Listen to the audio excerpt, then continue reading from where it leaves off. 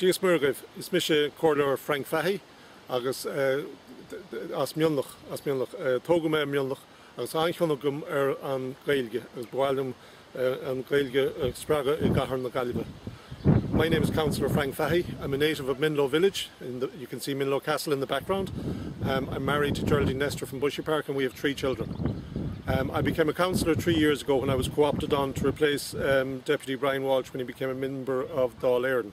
Since becoming a councillor, I have worked hard in my local area, which was at the time was the East Ward. I worked Minlow to Roscam.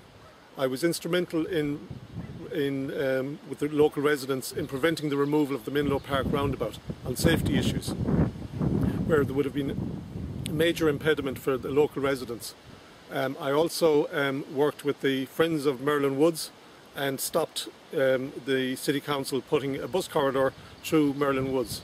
I think that would be a blight on the landscape to destroy a native habitat that's been there for 150 years when there is an alternative that could have been used.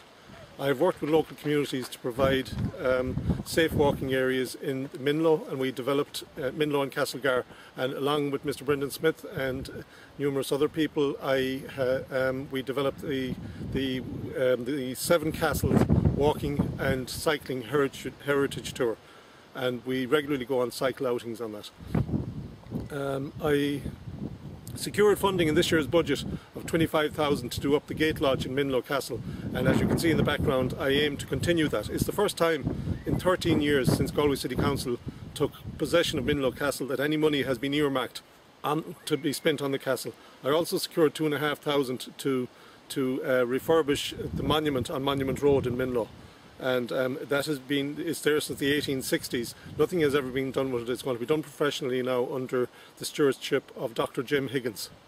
I've worked with numerous other projects. As a councillor, I can work with all people. I have an ability, I get on with everybody, I have an ability to work with everybody, and I want this city to prosper and move forward. One project I'm working with Seamus Sheridan, who's a candidate in the local elections in the Central Ward with me, is the development of a 7-day market in Galway City.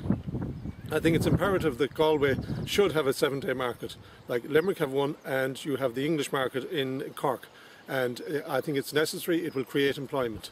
You can also see another thing I want to see developed are the waterways in the city, the canals and the river. If you look at the River Corrib behind me here, it's the most underutilised river and lake, I'd say, in Europe, not just Ireland, in Europe.